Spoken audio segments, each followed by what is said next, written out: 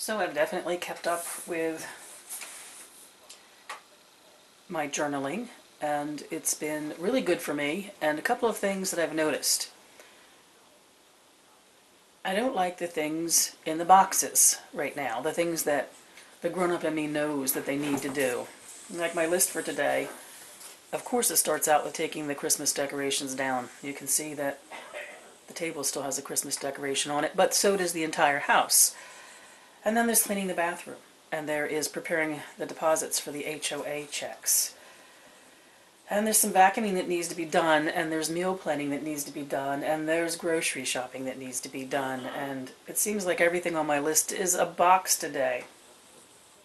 Oh, I've got a couple of fun things on it. I've got a follow-up video that I want to do on the Wheel of the Year, and I want to finish off the Magician series with the Magician Here and Now.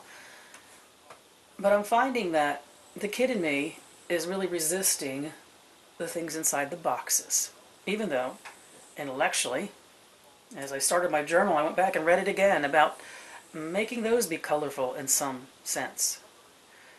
But the other thing I've realized is there's a lot of boxes because I postpone the things I don't like to do. And then I end up with a whole crap ton of them that has to be done at once. And I'm sure I'm not unusual in that. So there's a lesson for me in spreading those things out and not having to spend days in a row catching up on the responsibilities of life. There's also, I have to admit on the other side of that, a lot of satisfaction with checking those boxes off when they're done.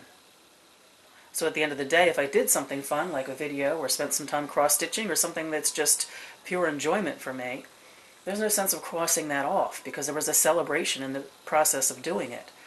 But the tasks of life, the check-off at the end of the day becomes the celebration. So I try to approach this from the be in every moment and find the sacred in every moment. And the truth is that according to my frame of mind, the things in the boxes are just things I need to do. And there's no way in my current frame of mind I will convince myself that cleaning the bathroom is a celebration or is colorful in any way. But at the end of the day, if I check that off my list, it turns into a rainbow.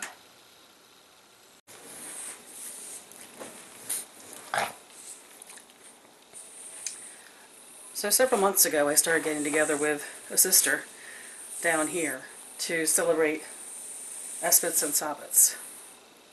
And it's been lovely. I'm really enjoying it. And we hope in time that our energy will bring others to us. But we're also rather content in the time being to spend time, just the two of us. It's like exploring how your energies weave together and being very aware of what you create. And I think that's a good place to start before we have others join us. Well, I was snowed in on Saturday, so didn't have full moon with her.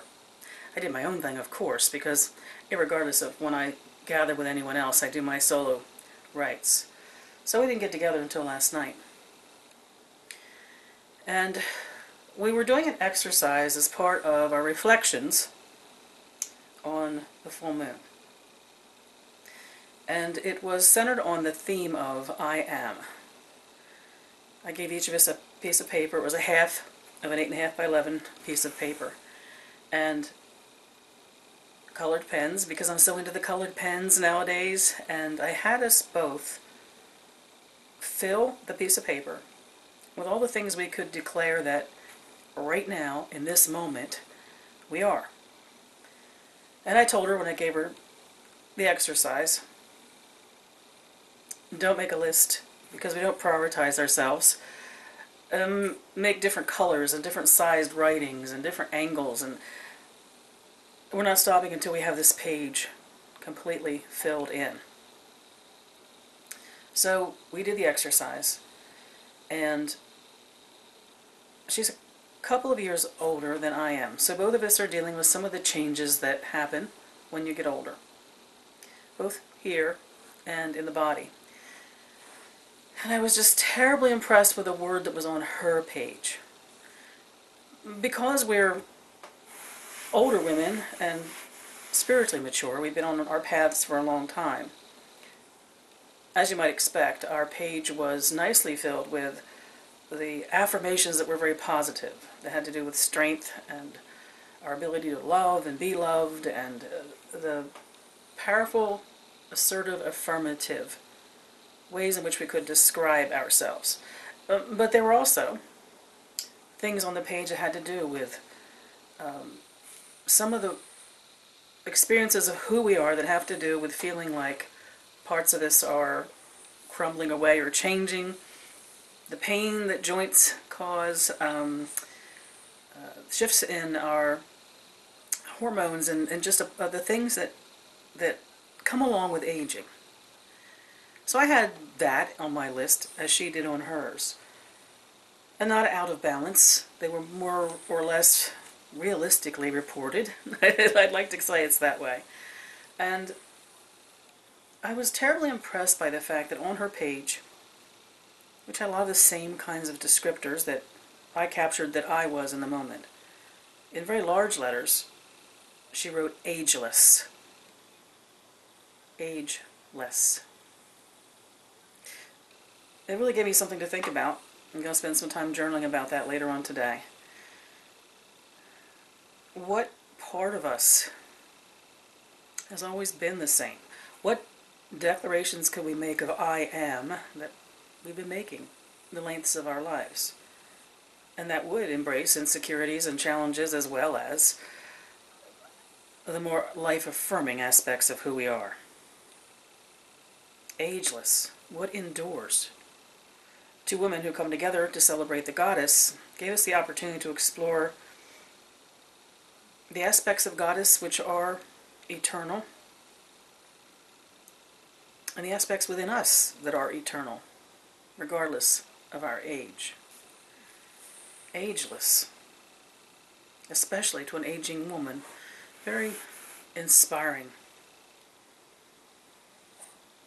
Cause for consideration for myself. This particular exercise is one of my former mentors would have us do about this time every year, somewhere between solstice and Imbolc. And we'd fill that page up. I remember the first time we did it, we'd fill the page up, and then she wouldn't let us stop until that page was truly, it seemed, completely filled up. We would share what we wrote and we'd talk about it, and then she challenged us then.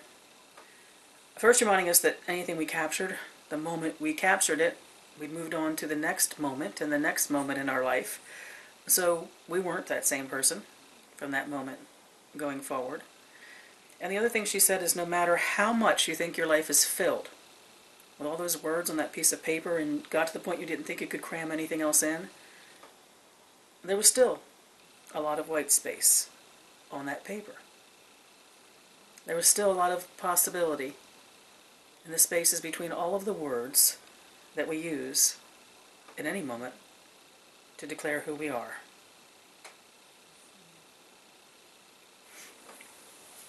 Yeah, and you saw his ears, so let's bring the old boy up so you get to see Ernie. Those of you who are Ernie fans. He's a little bit dozy right now.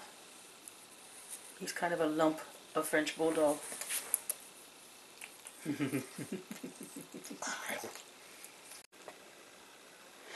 I am the queen of the poop patrol. Actually, I am the poop patrol. Where we live now, because we're in a mobile home community, we have a tiny little bit of plot that our house sits on. We aren't allowed to put fences up. We don't have grass, we sit on stones. And so the little guys do their business off of our back porch. Somewhere along the way, it became my job to do the poop patrol. I do miss from the old house, and it's one of the only things I miss about being in the big house. Being able to open the door and let the puppies run. Oh, it's not that I didn't do poop patrol there, but I kind of did it when I wanted to. Not every time the boys do their business.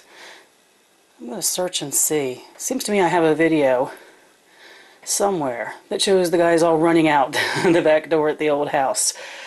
I think I'll go see if I can find that. If I find it quickly enough, I'll add it here. Oh, it'll bring a tear to my eye because our old Georgie will be running out the door with the two little ones.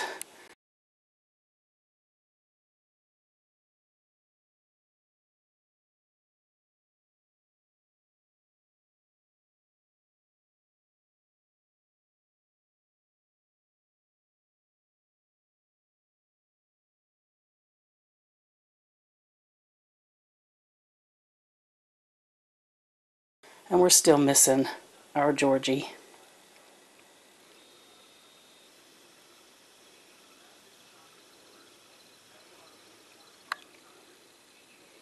We have nothing to fear.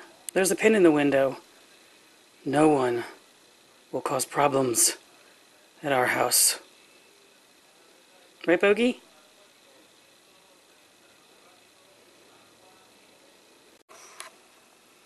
It's lunchtime. Now there's something you don't know about me. I love People magazine. If I'm being even more honest, I even like those gossip papers.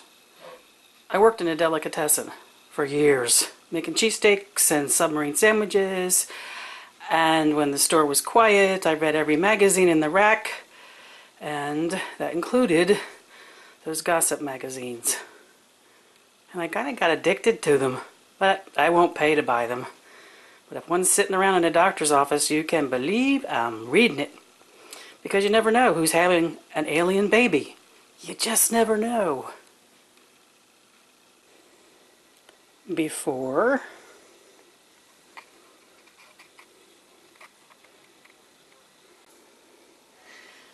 and after, at least out here on the porch. I still have to finish up inside, but things are looking a lot less like the holidays. I'm keeping you up though, until it feels like it's not winter anymore.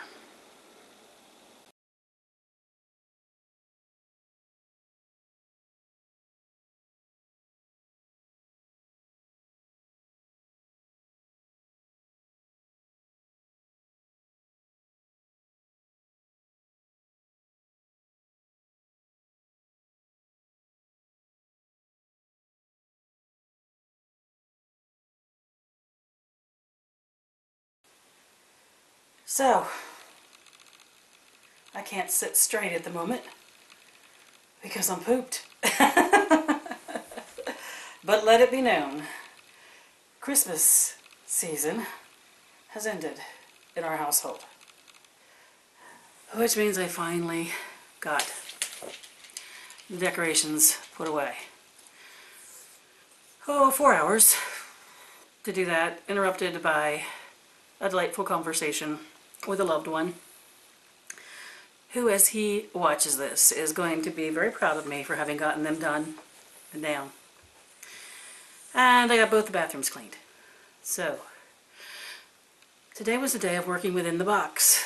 And like I mentioned earlier, I don't get the joy necessarily in the process of doing things like that, especially on a day like today when it kind of hurt a lot to do any physical activity. But now, looking around, the house being back to its November-y kind of look, I'm fine with it now. So it was a good day. My tripod has a third extension on the legs, so I could do, I have to take my glasses off because the light across from me is kind of lighting up my glasses. Oh, you're seeing me at my worst. Headed for the shower at the end of the day. I was telling my friend when I was talking to him earlier today that one of the challenges about doing these things is I want to fix my hair, I want to tidy up to make sure you don't see anything not perfect in the background, and it's hard for me to get over that. But I have determined that I will do so. So anyway,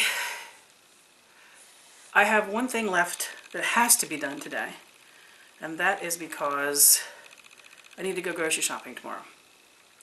We're running out of a couple of things we need to have come tomorrow. And I realized I put a square box around planning meals for the next week and doing my grocery list. And I've been realizing as I've been thinking about, oh, I have to do that tonight,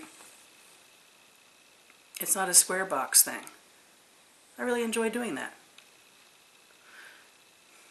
That's good, isn't it? I do that journal in erasable gel pens, and I will erase the box that I had put next to that.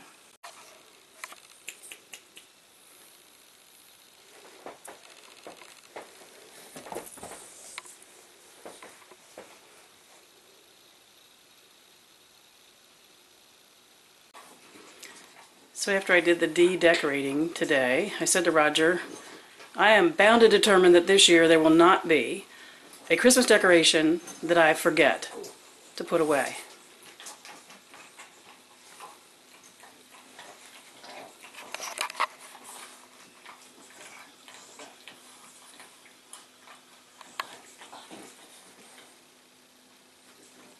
I lied.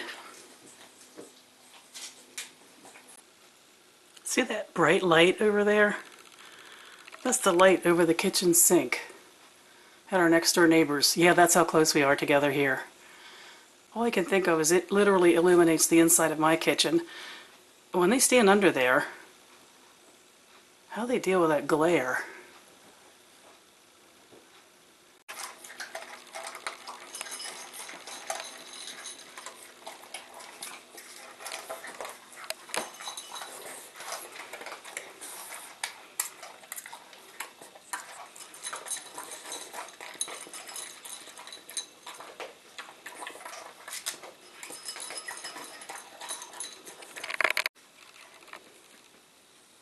It feels so good to be sitting here in my chair. Do you have a chair? Do you have your place that you hang out the most? This would be mine. And Roger's is to the left of me because what you see in front of you, he loves that more than me. His big screen TV. He's going to get the pizza.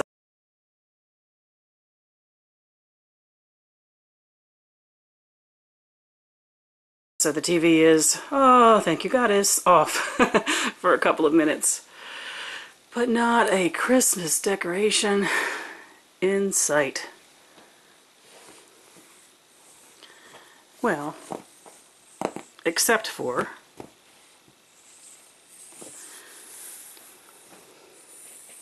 what you doing, Ernie?